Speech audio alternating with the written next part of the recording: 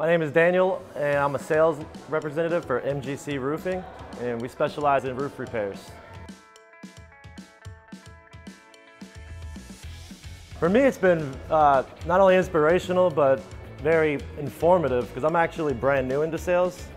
So I have no framework from which to go off of. So the script, the baseline selling, even though I'm still horrible at it, I have something to actually reference and to study. And talking with the other salespeople, they've all seemed to get a lot of benefit out of it. And they said it really has upped their game. So I'm optimistic that if I just continue practicing and put my own spin on it, that I'll get comfortable and I'll be an efficient sales rep.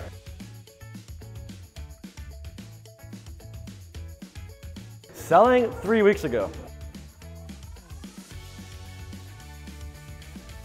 It's a flurry of things. It's exciting, it's anxious, but I'm coming from roofing, so going from a roof to an AC office is really nice. So, and I like talking to people, and I have a knowledge of the product that we're selling, so I'm comfortable in that sense. So far it's been good, but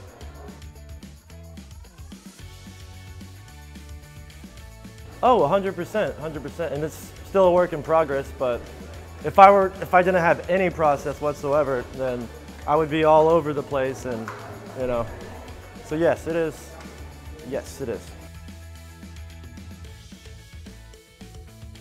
Yeah, mainly is just on the importance of asking pertinent questions, and how that helps you maintain control of the conversation.